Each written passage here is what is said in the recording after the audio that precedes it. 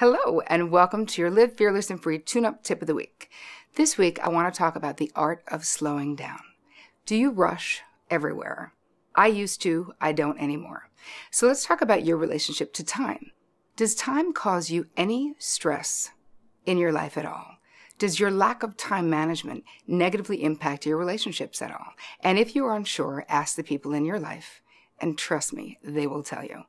The real important thing about time management, and it's really more about not rushing everywhere, is it goes back to present moment consciousness.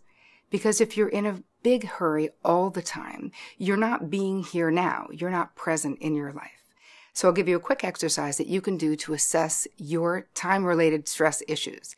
I want you to take a journal, and I want you to write down every time that you're rushing in one day, without trying to stop rushing.